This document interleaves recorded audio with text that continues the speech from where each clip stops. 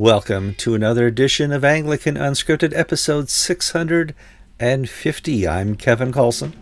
I'm George Conger. Today's March 9th, 2021.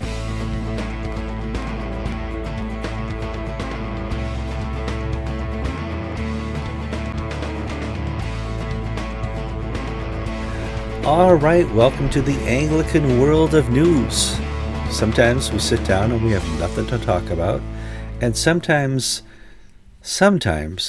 a former prince and princess will sit down for an interview on Oprah, and George and I get to talk about it, and it will fill the whole show. But that would be boring. You could just watch the interview yourself and laugh and go, wait a minute, they were previously married? How is that possible? Well, we'll talk about that in a minute. Before we get too far, please like this episode, share this episode, comment on this episode. You're going to want to comment on this episode. Lots of great comments on the last episode. Lots of email stories on certain buzzard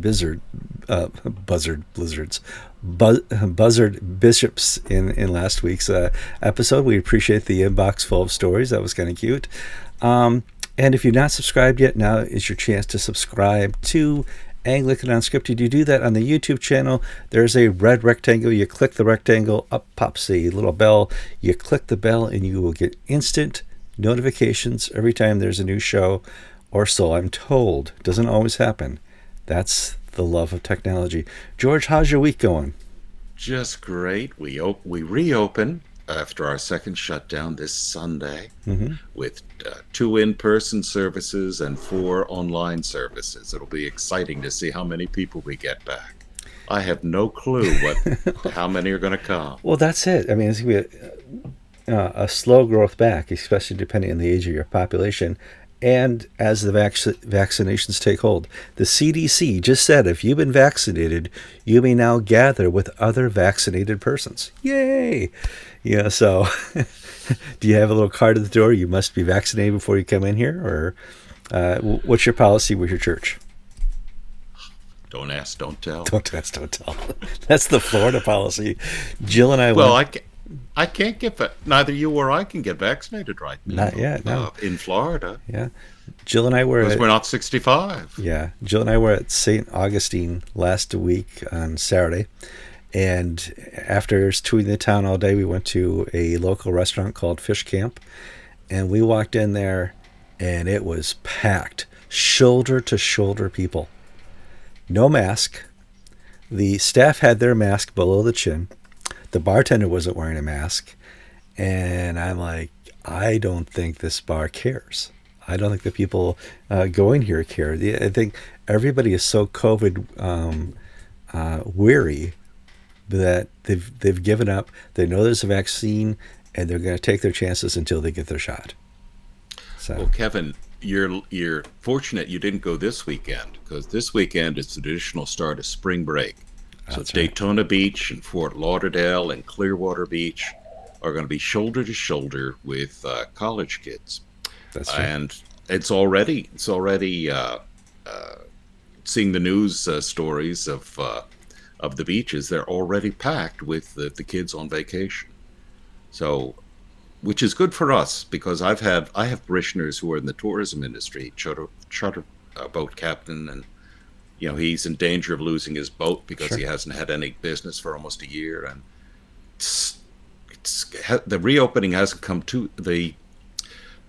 we've always been open, but the change in public attitude that it's safe to go to Florida will keep some people from going under this week. Yeah, which is good. I mean, the businesses need it badly, and I think the world kind of needs to change their mold set from fear to optimism.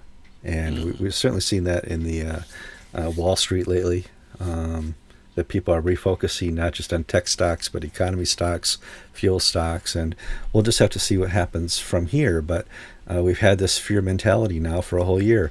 My wife just reminded me she's been out of her work location in 7 days for a whole year. That they kicked her out. So it's been a long... When does her suspension end? Yeah. Oh, they don't know. They different companies are offering different options.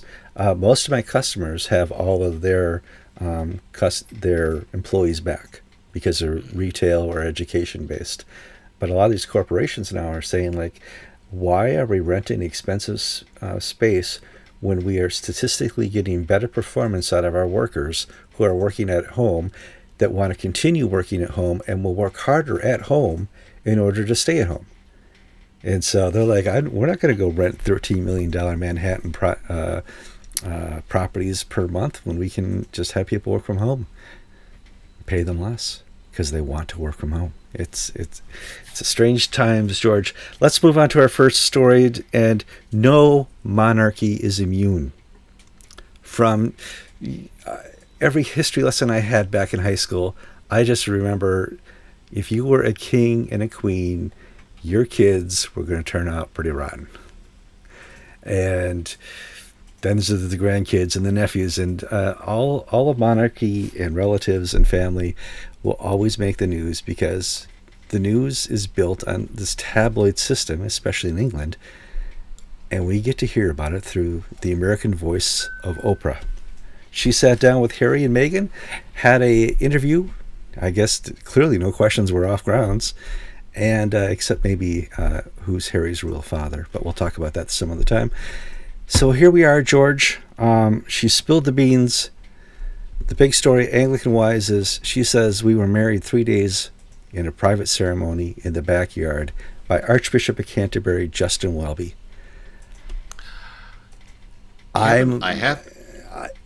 If I remember correctly, that can't happen because of the Church of England rules. You're absolutely right. I must confess that I did not watch the show. My wife did. I was in the garage sorting screws into pickle jars, one of my more passionate Sunday evening hobbies. But after it was over, Susan said to me, and my wife is a very astute person, and she reads People magazines and things like that, so she knows who these people are. And she's a lawyer. So. And she's a lawyer too. And she said, I've never seen such foolish, venal people. They just are silly. Yes. And so she said, and so she gave me the highlights, and I didn't think anything of it. I went to bed the next morning. I'm reading in the papers, the Archbishop of Canterbury is in trouble, and all of a sudden, all these American newspapers are becoming experts on English canon law, and so I thought, well, I better watch the replay and see what it's all about. And as Kevin mentioned, Meghan Windsor, said that she and Harry were married at their home 3 days before their public marriage at Windsor, at St. George's Chapel at Windsor Castle. And now, Meghan Markle played a lawyer on TV. She's not a lawyer, so she really is not someone who I would take definition seriously from. The Archbishop in England, a wedding must be in a consecrated place, a church, a chapel. It cannot be can't be at a hotel, can't be at the beach, can't be at your home. Which is different. Here in America, I can call up the presiding bishop, Michael, yes, Kevin, you owe me a favor. Can you come to my property or the beach and perform a wedding? I'll give you a bottle of wine as in exchange, and but I want it done this weekend. And presiding Bishop Michael Curry probably would say yes. He could say yes. He could come and perform the wedding outside here at the beach in Florida, and it would be all perfectly legal. You can't do that in England. Yeah. So first off, you can't get married at home. Right. Second, you need two witnesses. And in the interview, it said, well, it was just the three of us. And Prince Harry then sang a version of Just the Two of Us as a song instead of the three of us, of Justin Welby and the Windsor couple. Well, you need two more people to make it legal. You need witnesses. Because the most famous part of the marriage ceremony is, does anybody object? That's why it must be held according to canon law. And marriages must be public to permit people to come and object in case you have a previous marriage. And then to follow up, to say that they had a second marriage at St. George's Chapel at Windsor, you can only get married. You cannot remarry. You cannot redo a marriage. You can have a blessing of a consecrated marriage, but it's already done. And so the Archbishop of Canterbury was approached by the Church Times and various news organizations, and their spokesman gave the answer that he always gives on these sorts of questions, which is, well, we don't discuss personal and pastoral matters. So the Archbishop of Canterbury, in some of the lesser,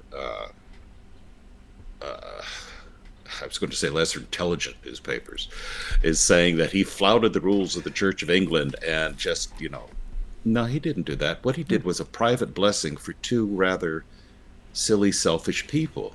And rather than have Meghan bring in one of her crystal guru people or some swami, I'm sure he should, okay, I'll grit my teeth, I'll just bless him, and then we'll do it properly at the church. You are a historian. I love history. If anything, we know that when a monarchy calls the Archbishop of Canterbury and says, can you do something?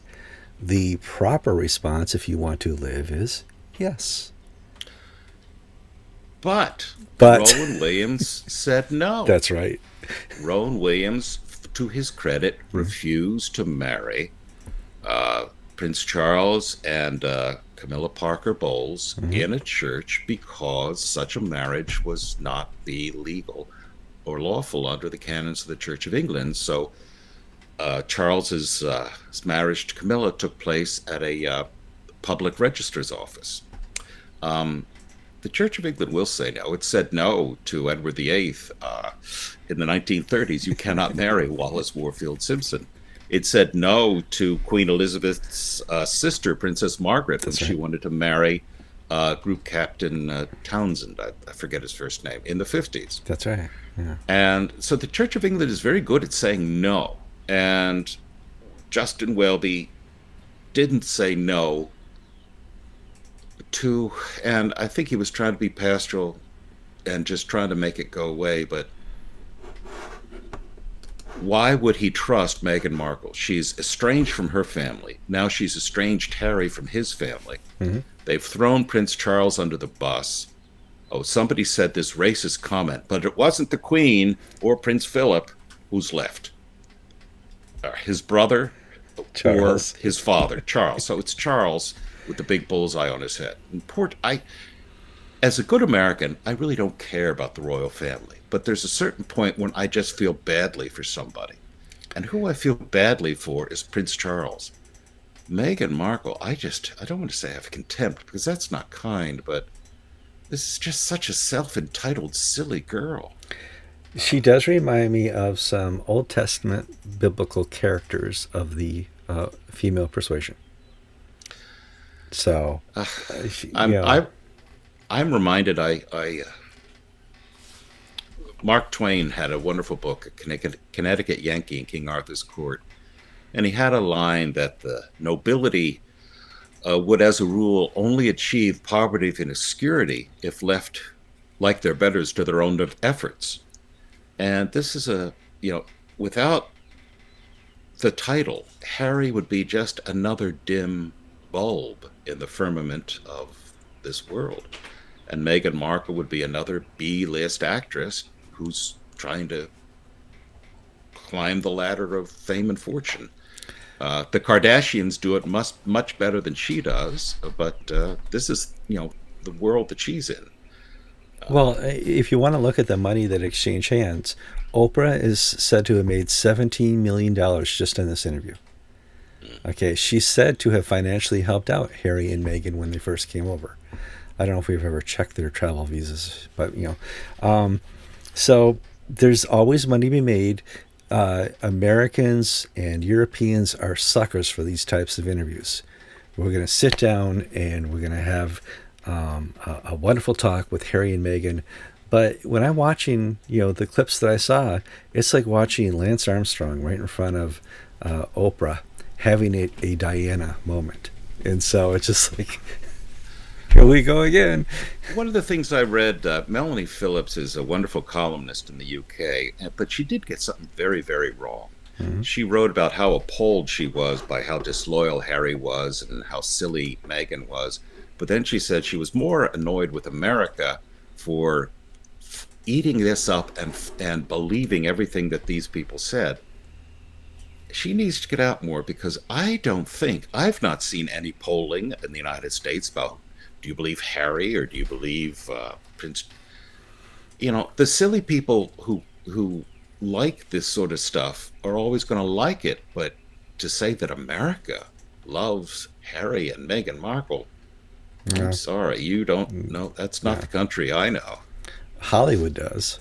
Hollywood does. The academia does. But as far as the average American, they don't really care. I didn't watch it. You didn't watch it. My wife didn't watch it, but she read about it and said I better pay attention. So, you know, we will indeed, thankfully, because we love Anglican news, hear and talk about Harry and Meghan again, maybe after his DNA test. But we shall see what happens. There's more news to talk about. A little bit of follow-up to the Dear Gay Anglican letter that was posted. It's still going to reverberate. Justin Welby has finally discovered Lambeth 110. Yay! It doesn't apply to white provinces. It applies only to African provinces and provinces of the global south, apparently. At least that's what I'm getting, because there's been violations of Lambeth 110 since the second year it was established, and this is the first mention I've heard of it from Justin Welby. He has come down hard on the Archbishop of Nigeria. Let's talk about it, George. Well, I've got strong opinions on this issue. We both. Well, yeah, you helped write it or type it. Well, what Kevin's referring to is I was the typist for Lambeth 110. I was a clerk at the 1998 Lambeth Conference, among a bunch of other people. And I have to tell you, Professor Stephen Knoll was one of the principal authors of Lambeth 110, as well as Martin Minns. I mean, I wasn't. I was the typist. I got the Chinese food when they were hungry. So, just to give you they were officers. I was a sergeant. Okay. This saga of the Dear Gay Anglicans has just gone from farce to farce to farce. Troublemakers within North America to make themselves look good to the Church of Nigeria exaggerated and either purposely misled or misstated what the ACNA believes, or deliberately lied so as to improve their standing. See, we really do need to have another Anglican province besides the ACNA, because you can't trust the ACNA. Now, granted, there's one squirrely bishop, but there's always going to be a squirrely bishop. I like the squirrely bishop in question. I don't think he likes us, but you're always going to have a squirrely bishop. But as an institution, and as the ACNA is not going soft or anything like that. So the Nigerians, without picking up the telephone to call Foley Beach or any of their people in the U.S., listen to self-interested parties who gave a stilted account of what was going on. The Nigerians blow up, and if you read the Nigerian letter from a Nigerian worldview and perspective, they said nothing wrong. Now, its language was not what we would use in the West, but we speak the same English, but we don't speak the same English. We don't. We have a failure to communicate, as Strother Martin once said in Cool Hand Luke. Okay, so the Nigerian response was over the top and ill-advised, and it was factually incorrect on a number of points. Many points it was factually incorrect. And it opened them to the criticism that they were abandoning that second clause of Lambeth 110, which said that we welcome all people into the church, that there are no outsiders. We don't exclude gay people. Okay, so that, and as soon as that settled, Justin Welby, followed by the Me Too Bishop of York and the Bishop of Chelmsford, Bishop-elect of Chelmsford, and the liberal bench, got out and stood up on their high horses and said, "Oh, how awful, you are violating Lambeth 110. This is just dreadful. We reckon we want you to be just like us and love everybody and follow Lambeth 110." And as Professor Stephen Knowles said in his piece, which we published on Anglican Inc., the hypocrisy of Justin Welby is, either the lack of self-awareness or the hypocrisy is extraordinary. For 20 years, the Global South and the ACNA and people have been saying, and conservatives within the Church of England have been pointing to absolute violations by the Episcopal Church, the Canadian Church, the Brazilian Church. And the Church of England is going down that road. And Justin Welby is always making accommodations, always excuses, always finding a way not to act. And here we have him taking a PR opportunity to build his capital with the gay lobby in England. Because the words he says will have no effect whatsoever in Nigeria. It will only further estrange the Global South from Justin Welby. And so for this whole episode is a series of people acting either out of ignorance or short-term gain. You had the young man writing this thing who really doesn't have the standing within the Anglican world, and for some reason some people of prominence put their name to it, which caused the problem. So shame on those frankly unworldly people for being idiots. Then you have people in the United States. I would say for not seeing things in a global context. Well, it's part of the problem of academia is that the issues before you are so minor and unimportant that you are used to fighting to the death over things that don't matter. There's no such thing as moderation in academia. No. The most vicious fights you'll ever see are in faculty committees. But so here you've got some people acting silly. Then you have some people acting deviously, trying to use this to their short-term advantage in the U.S. to make the ACNA look bad. Then you have the Nigerians being triggered and looking like idiots. I mean, I was reminded, and there's enough bad blood in history that, Kevin, do you remember the scandal at the GAFCON conference in Nairobi when half the Nigerian delegation walked out without paying their hotel bills? Sure. I do remember that. And Martin Minns had to scurry around and make things good. Because, and he did. And he did. Nobody got, but, that was not in Martin's budget. No. Paying other people's hotel bills. Yeah.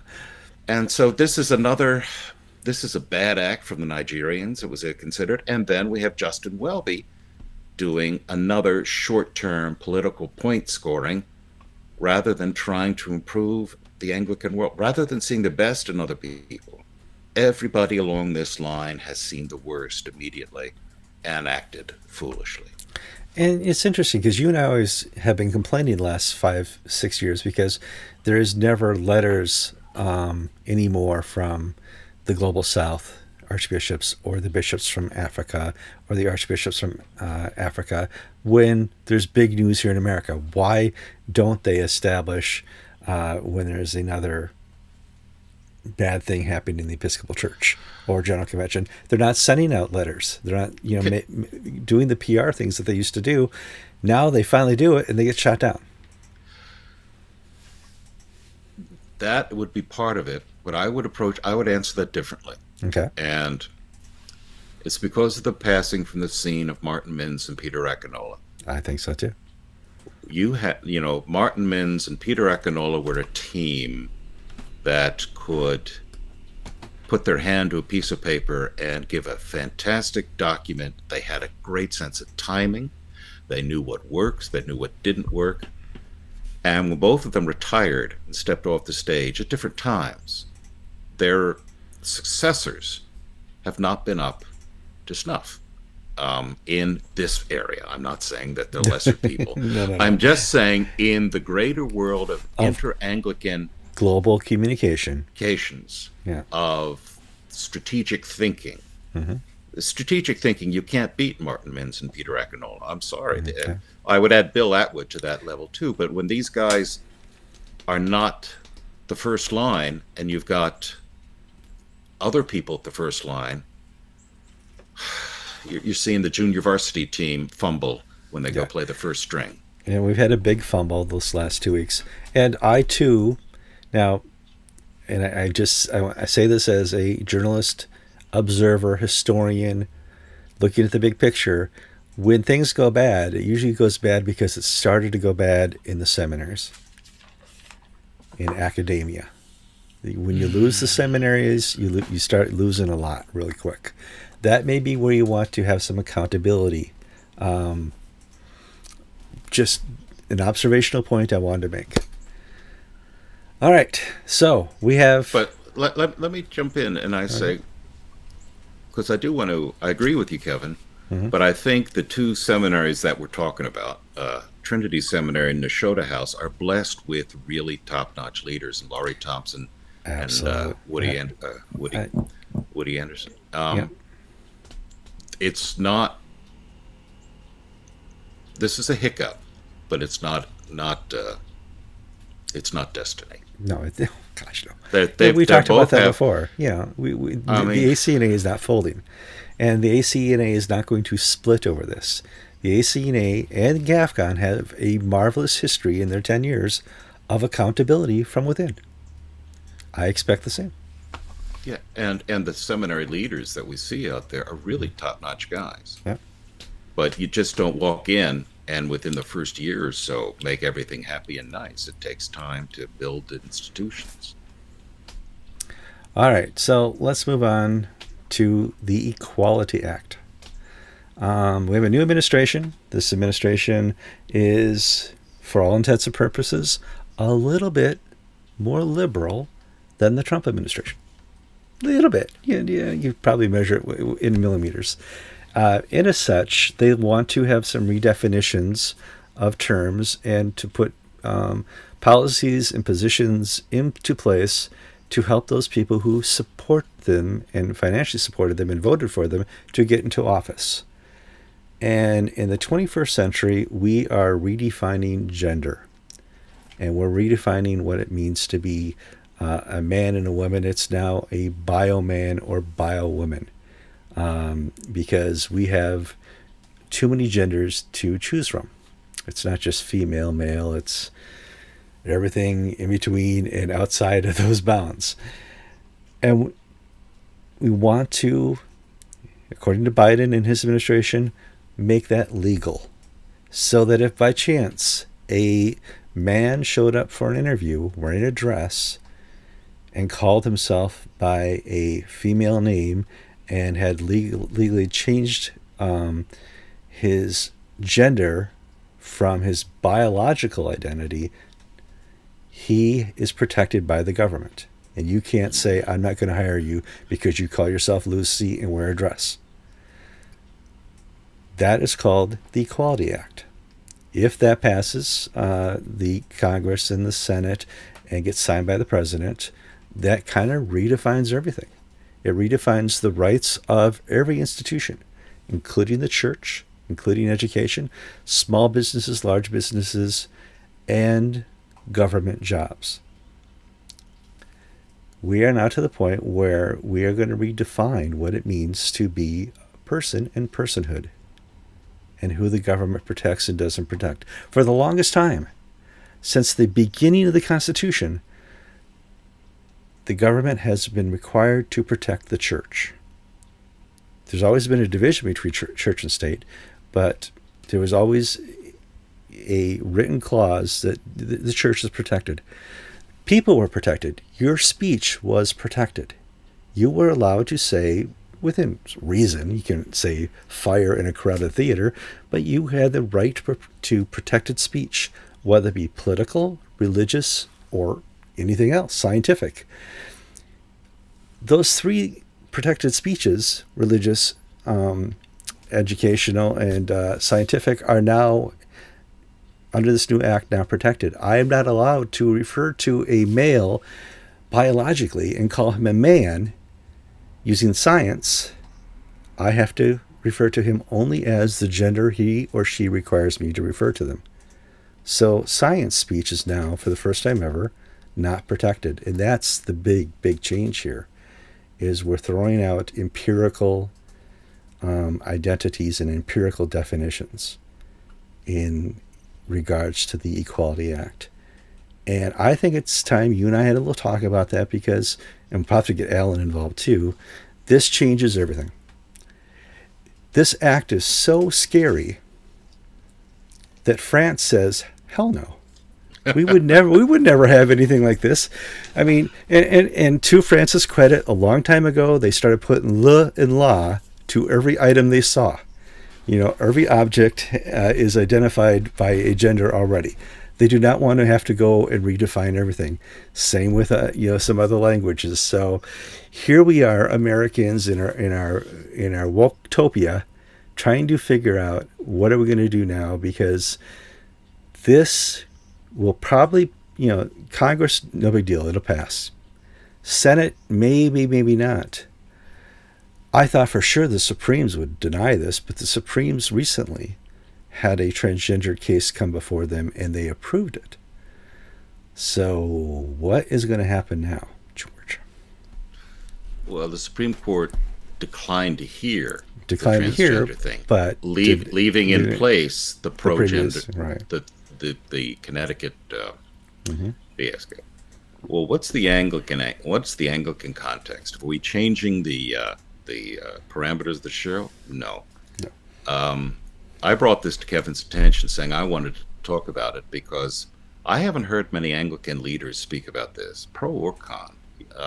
There's not been the presiding, there may have been, but I missed it, presiding bishop saying how this is the most wonderful thing. It's a new manifestation of the Spirit. Yak, fill it in.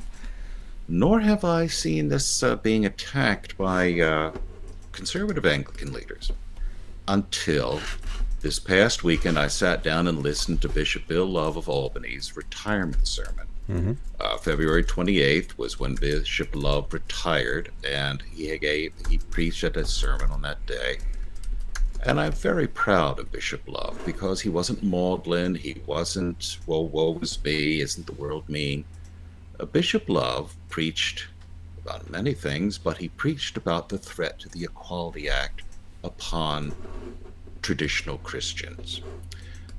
Traditional Christians, Muslims, Jews, any religious person who holds traditional ethical values would be discriminated against under law. It would punish faith-based organizations such as charities and schools, and some of the things it would do.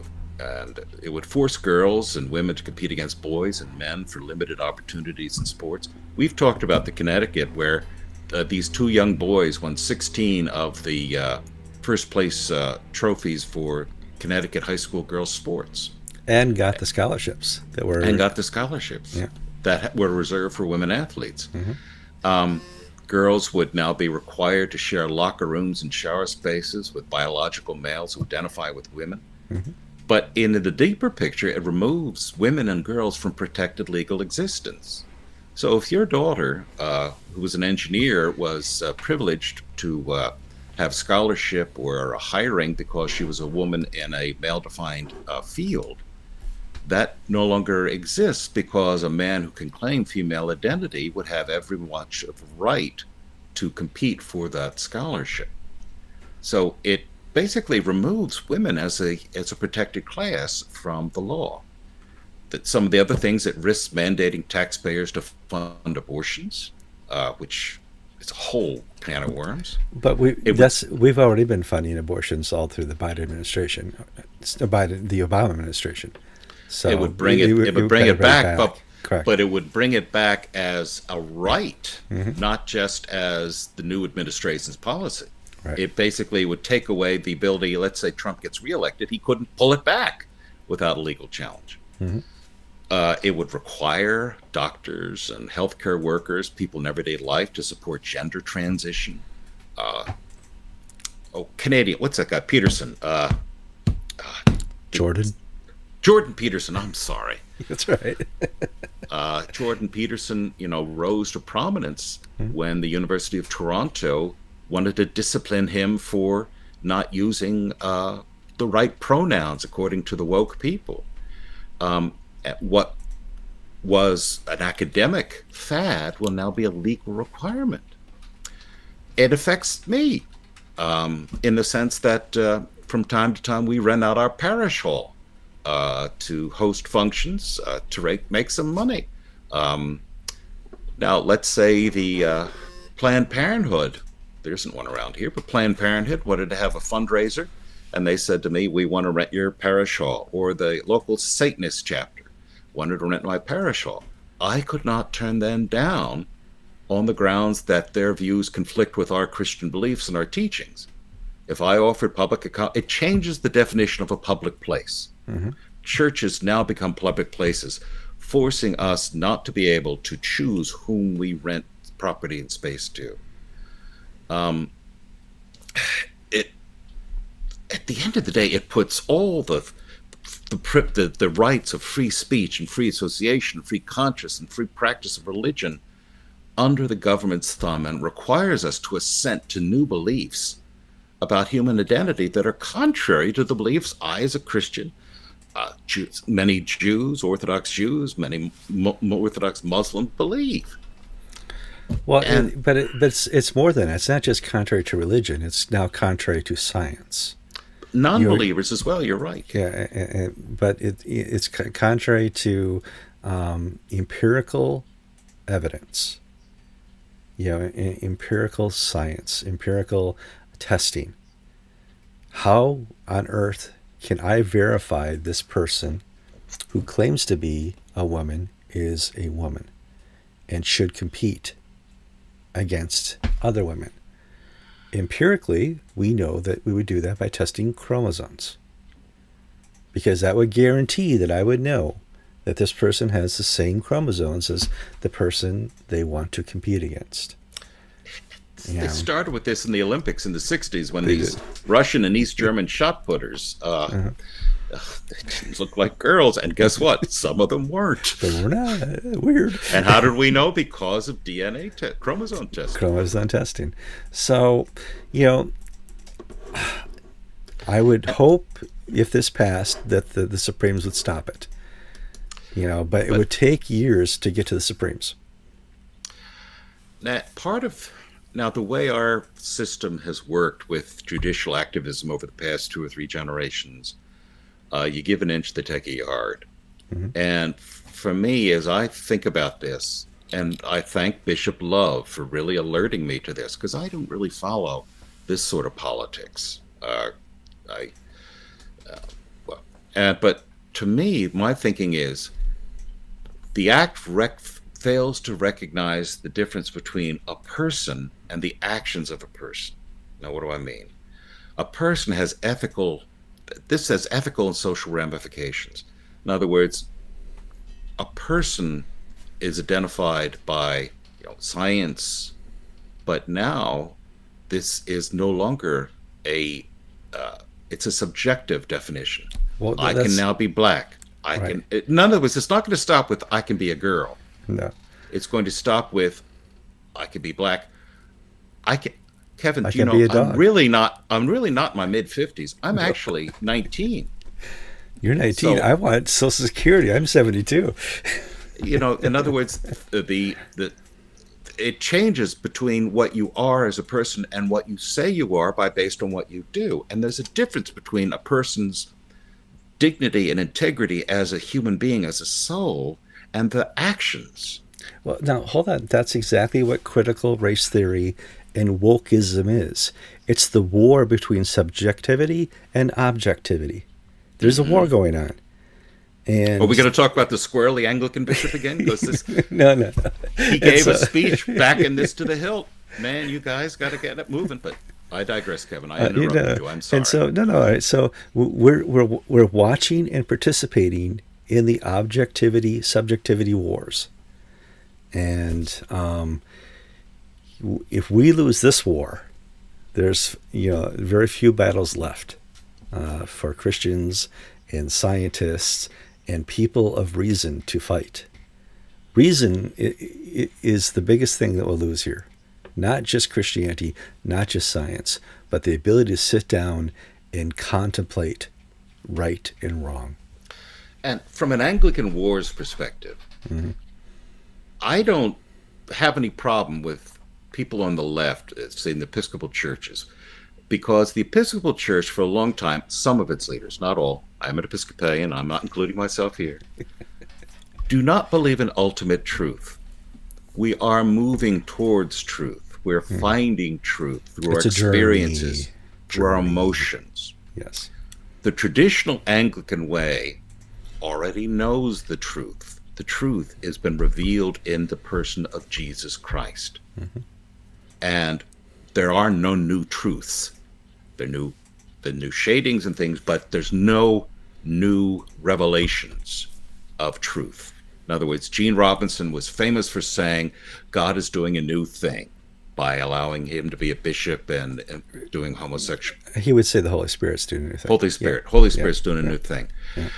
This, then the traditional Episcopalians, the Anglican Church in North America, was founded on saying, no, God is not doing the new thing.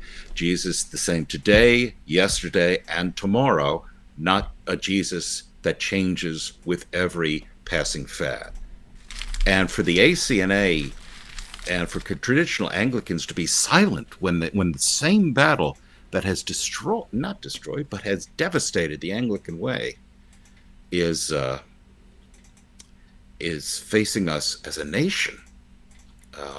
This is a call to arms. It is. I call on GAFCON and the ACNA to stand up and say, no, we're not going to support this in any way, shape, or form. And the Episcopal Church, I call on you to stand up and I am standing up. Well, I'm sitting up. I'm sitting up and supporting. You know, this is, you know, the Equality Act will be a horrible piece of legislation, which we have the Supreme Court now that we want. They're conservative to look at this. They just had an 8-1 decision the other day. They're conservative enough to look at this and say, no, we're not going to take away people's rights in order to promote a extreme minority position. We've switched from several generations ago of requiring uniform assent to one ethic, now to requiring uniform assent to a different ethic. And the arguments that the free speech movement in the 60s was propounding are now the arguments that conservatives like me are propounding, because we're both fighting for the same thing. It's just that the man, the institution, has swung from one side to another. Yep. All right. So, final story. We have time. We're up here at 43 minutes. You want to talk about Hickville, or you want to do that next week? Oh, let's just mention it because it's an eye-rolling story. Well, it is because, well, give a quick background. I have some 3,500 people I follow in my Facebook feed. I'm not pointing at anybody. I'm not going to name names. But I would say between 4 and 5% of those people post stories that are critical of taking the vaccine. Some will post every story they see where somebody has a bad reaction. See, this is why I'm not going to take the vaccine. Some will post every conspiracy story they see where every vial is made with an aborted fetus. You know, and so that's about my Facebook feed, 4 or 5%. Of them, 1%, sadly, family, cousins, long distance cousins, not close family. And another 1% conspiracy theorists. 1 to 2% of those are conspiracy theorists who actually have pictures of them with aliens on their page. So, yeah, understandable. Another 1% of that are what I would say believing people of faith. The Washington Post thinks all people of faith and evangelicals are anti-vaxxers. And I thought, yeah, let's talk about this, George, because I'm not a hick. Even though you do live in the sticks. we now live in the sticks near Hicksville. So, Michael Gerson, wrote an opinion piece in the Washington Post, which essentially said that evangelicals are stupid and historically have always been stupid. And now their stupidity is shining once again because all evangelicals are opposed to the COVID vaccine for the reasons Kevin mentioned, either for paranoia or for anti-intellectual purposes. And I don't know if I should be surprised or not that one of the Washington talking heads says something that is so disconnected from reality. I have a bunch of stories I have to get to. One of them is that the Archbishop of Nigeria, Henry and Meghan, is pushing people in Nigeria to get the COVID vaccine. No, it is not the mark of the beast to have a vaccination shot. Evangelical leaders in Southeast Asia, you can't say that Singapore are not evangelicals. The Anglicans there, they are encouraging all of their members to get the vaccine. Now, you can have a personal opinion as to whether I want to take the Johnson & Johnson or the Moderna because I have moral reservations about how it was produced and this and that. That's different from the Washington Post view that us people between the coasts who live in Webster, Florida, or in Lecanto, Florida, or in Hooterville, are just stupid and don't want to take it, even though our betters tell us to. But this is what we have that passes for educated opinion in the major newspapers of our nation. Well, yeah, broad brush discrimination is the epic coin used by the New York Times, by the Washington Post, by the LA Times. I mean, that's how they became famous, is by putting people in a category and keeping them in a category for as long as possible. I'm breaking out of that category. I'm going to get the vaccine. I'm going to be the hick that gets the vaccine because I live in a community here in Florida, all Class A RVers, all 65 plus, and I'm one of the minorities that hasn't had my vaccine yet because I've not aged into it yet. When it hits 55, I'm going out there to my local CVS, rolling up my sleeve and say, give me the COVID shot, because I watched a good family friend suffer her whole life from polio. Before the polio vaccine came to market, she caught it and she had to live in a wheelchair her whole life. And all she needed was, these vaccine, which came out like 3 or 4 months later, injected into her arm, and she could have avoided that. We have wiped out diseases, smallpox, polio, and many others because of mass vaccinations. First time we went to Africa, Kevin. Oh God, yeah. I remember I had to get a yellow fever shot and a whole bunch of it. It was the yellow fever that I remember because that really it does. hurt. It's the big. And they gave me a yellow fever passport. Yeah. So you and I could go to Tanzania or Zanzibar or South Africa or Zimbabwe, wherever it was.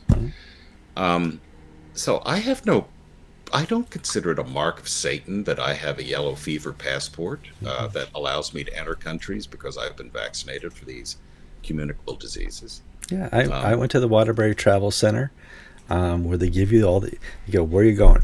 And I listed all the African nations I was going to be traveling with the next year. And she takes out all the vials that I'm going to need, little shots. And then she gave me the pills. And the pills were the antibiotics. And she goes, when the people you're traveling with get sick, start swallowing these and you'll be just fine. My good friend George Conger got really sick. It was in Tanzania, wasn't it? Amoebic dysentery. Yeah, and I'm popping the pills. I had to get sick. Kevin is drinking bottled beer, cans of soda, and having a steak burned to a crisp. George is having water and a salad. You had the salad, that's right. Stupid me. I've been trying to lose weight, but guess what? I lost a lot of weight. Did, not too. Because of dieting. It worked. Now, but let me also say this. I had a classmate in high school who was a thalidomide baby. Some of you may not know what I'm talking about, but his father was a Greg, his first name. I won't say his name. I'm sorry. Yeah. Greg. His father was an obstetrician in the early 1960s, and thalidomide was a new drug that helped women with morning sickness. And it was given to his mother and to help her with morning sickness. And Greg was born with missing a lower. His foot was attached to his knee on one leg. It was missing. He was deformed. Right. And that was a consequence of thalidomide. It caused limb deformities. And but for those people who weren't pregnant who took thalidomide, there's no problem. You can't get thalidomide anymore. Right. So, and I know I have friends who have immune deficiencies, have autoimmune diseases, and any vaccine basically causes them horrendous physical consequences. So my point is that I don't judge people if they're fearful. My daughter's a nurse, and because she works with COVID patients and in healthcare institutions out west, she was one of the first people to get a vaccine, and she had to think long and hard, do I want to take this vaccine, because could it possibly interfere with, because there were some studies that said it may cause placentas to separate from the woman's womb in birth. And Laura, who's not married and who's not pregnant, said that's not a risk that I think is live to me, but for my colleague who is married and wants to have a child, I can see why she wouldn't want to do it.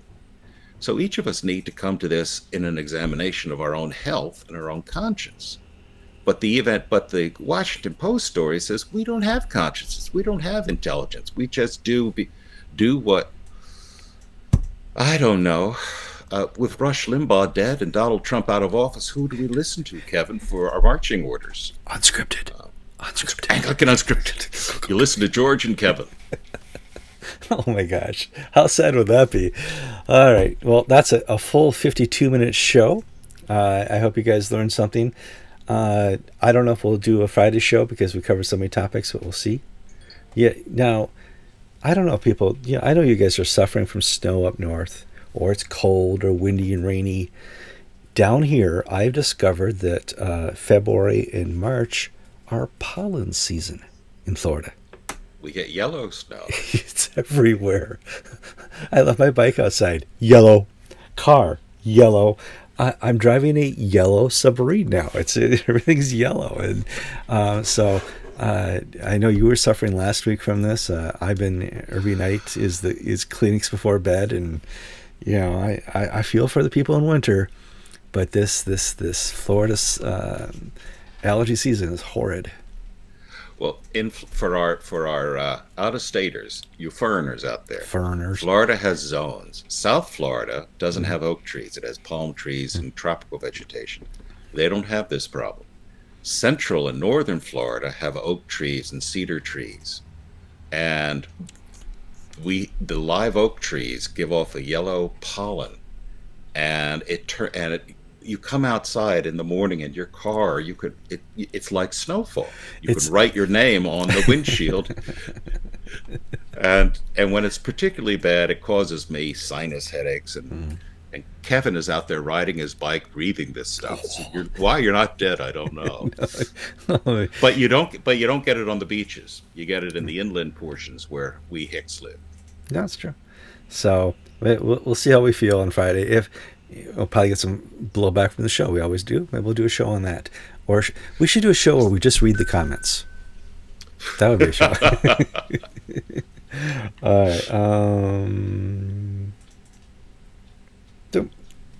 right. I just got a text from my daughter. I have to answer. Thanks for watching. I'm Kevin Kallsen. And I'm George Conger, and you've been watching episode 650 of Anglican Unscripted.